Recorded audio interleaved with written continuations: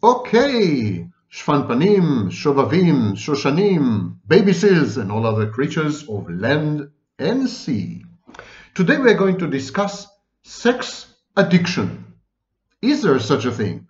Or is it all male chauvinistic hype?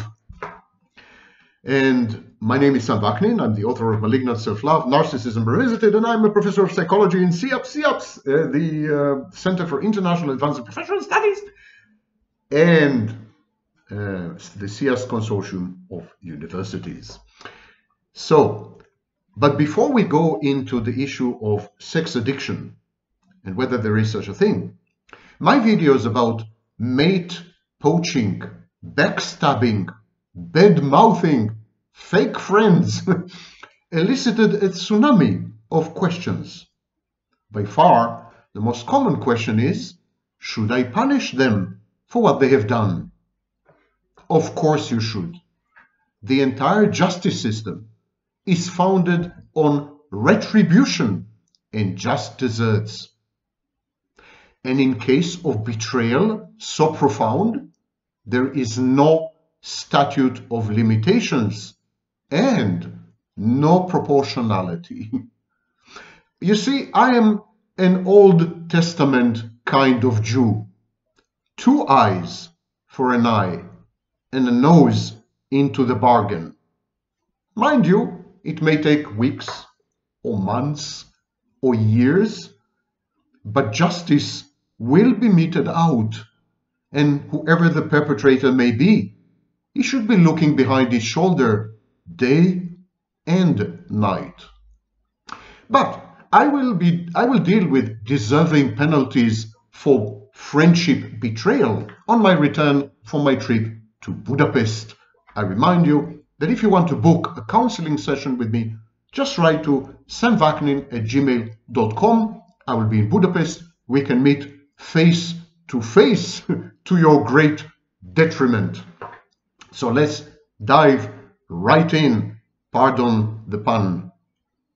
There is a lot of misunderstanding. There are many misunderstandings, a lot of misrepresentations regarding sex addiction. I'm going to make a few points which are essentially counterintuitive, as I usually do, and then we will go into the clinical picture of sex addiction. But before we start, the field of sexology or sex studies is thoroughly contaminated by political correctness. Actually, this applies to many other disorders. For example, masochistic and sadistic personality disorders, self-defeating personality disorder, as it used to be known, they were dropped after the DSM-3 because of pressure by feminists who insisted that masochistic personality disorder is a gender-biased construct. It reflects on women much more than men. That's one example of political correctness contaminating, and I'm using the word judiciously, clinical discourse. Same applies to sex addiction. Everyone knows that there is such a thing. Everyone knows it's a clinical entity. I will go into it shortly. But no one dares to include it in the most recent edition of the Diagnostic and Statistical Manual, edition 5, text revision, published a few months ago. Why? Because of special interest groups and political pressure. This is not science. This is pseudoscience. This is politics. Of course, there is such a thing as sexual addiction. But there are many misapprehensions and miscomprehensions regarding this. And I'm going to try to shed some light on some of the aspects of sex addiction which are much neglected. First of all, do not confuse and conflate sex addiction with promiscuity. Promiscuity is a choice to be indiscriminate in mate selection, sexual partner selection. In other words, promiscuity is simply having sex with anyone and everyone, regardless of attributes, character, physical properties, and so on and so forth. Promiscuity is indiscriminate. Sex addiction is an entirely different thing. Many sex addicts are actually not promiscuous. They do apply certain standards. They are not indiscriminate, they are discriminate. But once certain attributes or certain standards have been met, they're unable to control the impulse to have sex. So sex addiction is a compulsion. Promiscuity is a lifestyle choice, a behavioral pattern, sexual style. It's not compulsive. Sex addiction is compulsive. But ironically, in sex addiction, usually there are some standards, while in promiscuity, there are none. The next thing you should know, sex addiction doesn't necessarily involve other people. For example, most sex addicts masturbate 10 or 20 times a day. They can't control their masturbation. This is their outlet for their addiction to sex. Many sex addicts are actually celibate because they're terrified of their inability to say no. They don't want to place themselves in situations where they will end up having sex and hurting loved ones, spouses, intimate partners, boyfriends or girlfriends. So you can find sex addicts who are celibate, but they masturbate compulsively, usually consuming porn. And this porn consumption in sex addicts is gender neutral. While among other people, healthy people, normal people, other people with personality disorders and so on, among all other people, men mostly consume pornography. About 70+% of pornography is consumed by men. Among sex addicts, both men and women consume pornography equally. Now, the sex addict actually is not obsessed with sex. It's not about having sex. It's not like constantly thinking about sex. It's more impulsive. It's more sudden. It's more an uncontrollable craving or urge to have sex with someone who fits the bill, with someone who meets certain criteria and standards. So there is like a threshold condition. The sex addict comes across someone who satisfies a certain profile, a certain job description. But then at that point, the sex addict becomes compulsive. He acts impulsively. His actions are sudden. His urges and cravings are uncontrollable, and he has sex, or she has sex. Sex addiction serves many psychodynamic or psychological purposes. For example, the sex addict uses sex to self-soothe or to reduce anxiety. Now, various studies starting in 1993 found that anxiety is actually not correlated with sex addiction. There were studies of promiscuity among people with borderline personality disorder, and some of them were sex addicts, promiscuous and sex addicts. And so these studies found that the group of people who were sex addicted, or the group of people who were promiscuous, were not anxious. And the group of people who were anxious, borderlines, usually self-mutilated. So you could conceive of sex addiction as self-mutilation, the equivalent of self-harm in borderline personality disorder.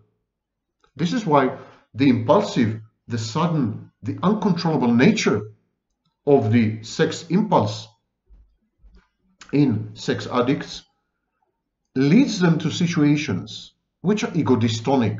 They feel shame, they feel guilt, and they do damage their relationships to a large degree.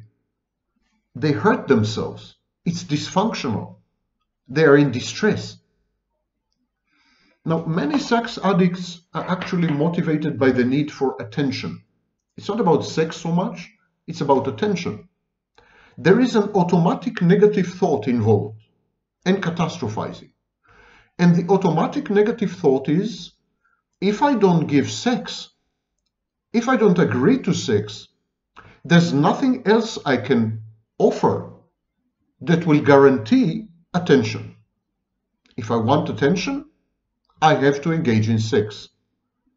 Sex is the condition for obtaining attention. I get attention mostly, and the focus of attention, only when I engage in sex. It's an automatic negative thought.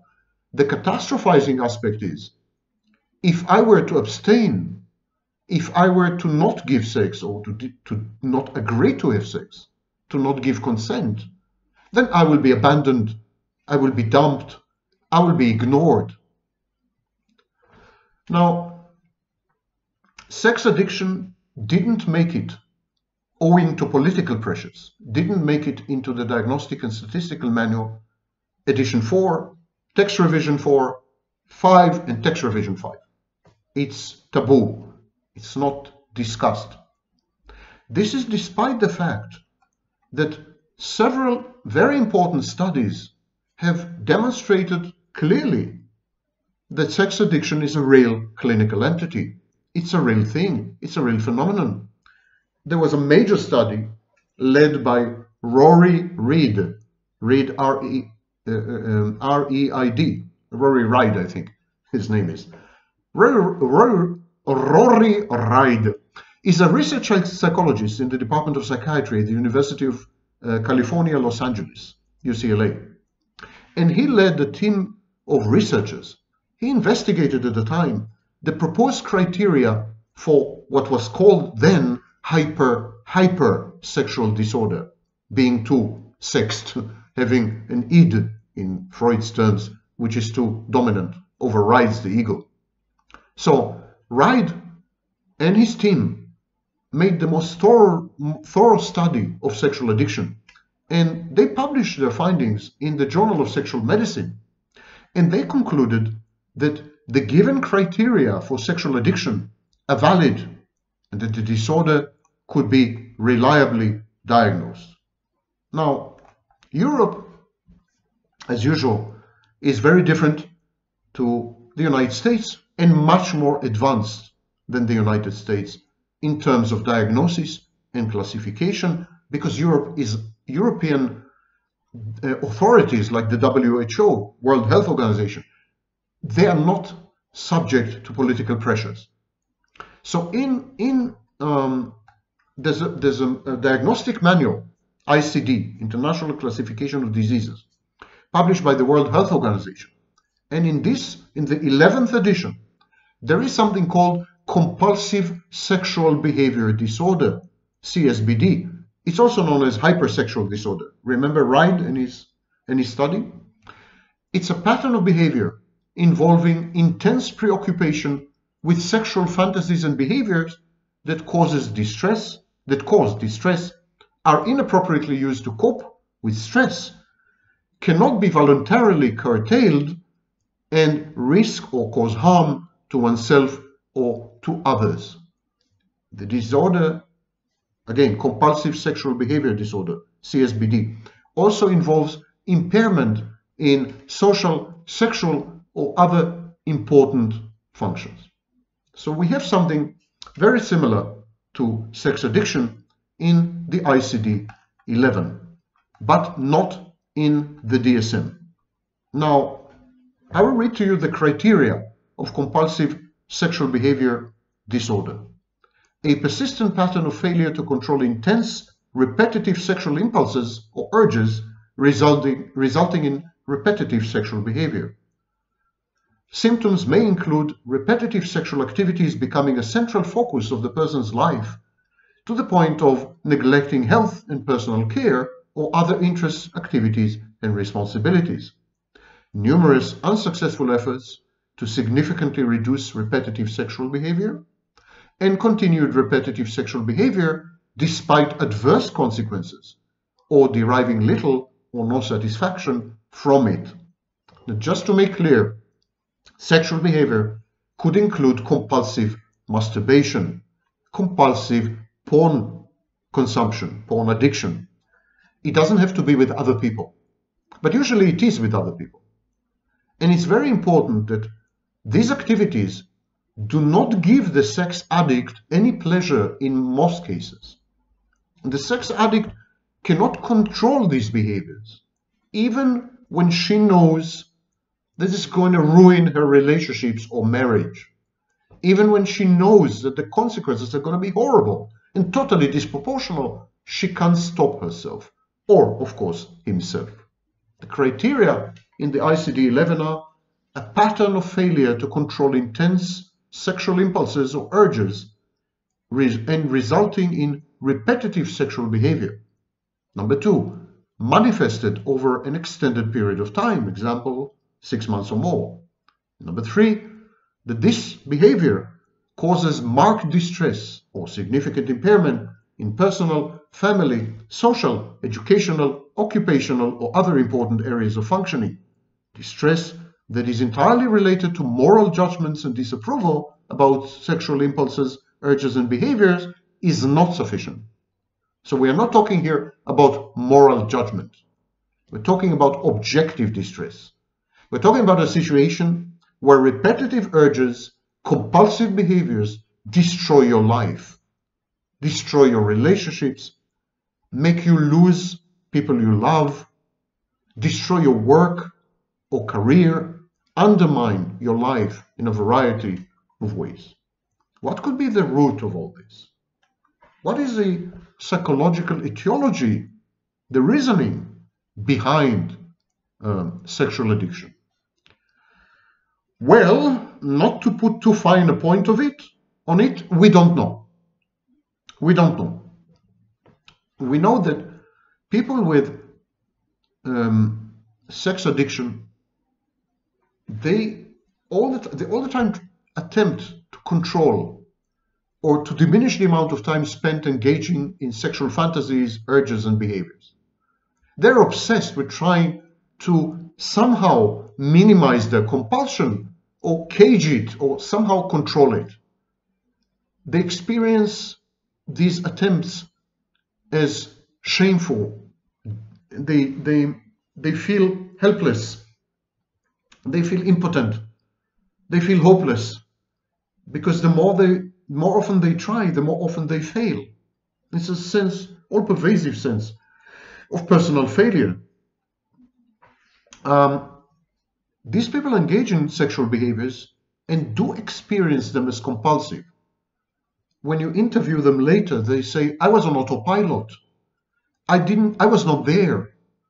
I didn't know what I was doing. So we know that sexual addiction is somehow linked to certain types of dissociation. For example, derealization, the feeling that you are not in reality, you're in some kind of movie, or depersonalization, the feeling that it's not you who is doing these things, someone else is.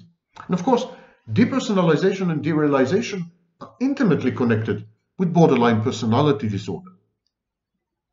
We may conceive of sex addiction as a desperate attempt to regulate shame, guilt, emotions, and labile moods.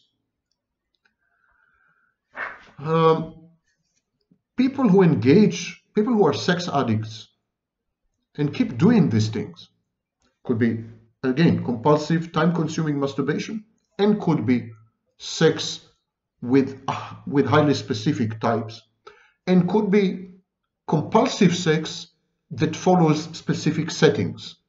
So whenever you're on a date, you end up having sex. Whenever you're in a room, you end up having sex. Whenever you're in a restaurant, you end up having sex. Whenever you're in a camp, you end up... So when there's a context, a specific context, it triggers sexual behavior. And so these individuals find themselves under the spell and control, and they know that this is going to have really bad, adverse, medical, legal, interpersonal consequences. And they neglect other activities, social, recreational responsibilities. The sex takes over. The sex takes over in a variety of ways. And hypersexual disorder, which is the other name for sex addiction, is usually lifelong. It's a dimension of personality in a way. And so in cognitive behavioral theories of sexual addiction and CSBD, we believe that it's somehow linked to shame. The shame is associated with cognitive schema of self-defectiveness, like I'm defective, I'm incomplete, I'm not whole. And this is what I call the bad object. These introjects that keep telling you you're unworthy, you're unlovable, you don't deserve happiness, and so on and so forth. A feeling of social pain and isolation usually follows because you feel that you're not good enough to be loved, appreciated by people. So the chronic shame gets attached somehow to social stigma, and they both usually hail from early traumatic experiences. Sexual behavior in this case becomes self-soothing. These people medicate with sexual behavior. It's anxiolytic, it reduces anxiety. And this becomes compulsive because they're constantly in an ego-dystonic state, shame, guilt, anxiety, whatever. Sex seems to be the only solution. The excessive and inappropriate sexual behavior is socially unacceptable, and this causes extra shame. It's a self-perpetuating, self-sustaining cycle. You misbehave sexually, you feel guilt and shame, you feel like an outcast, you feel like a freak, and so to self-soothe, you engage again in sex, inappropriate sex, or in an appropriate setting, or with inappropriate people, and again you feel shame and guilt, and again you need to have sex. So it's a self-reinforcing feedback loop. And there is no good treatment. It could be conceived as obsessive-compulsive disorder, or maybe anxiety disorder, and some medication and some types of treatment reduce shame and help with social reintegration. But all in all, the outcomes are very poor, and so is the prognosis. It's a lifelong, debilitating behavior, dysfunctional behavior. I'm sorry I couldn't end with on a positive note. Actually, I'm not. And I encourage you to post your thoughts and experiences, especially those of you who are sex addicts and feel bad about it. Why not share and see what other people have to say? Have fun, kids. Hasta la vista. I'm on my way to Budapest, and then when I'm back, it's the time for fake friends.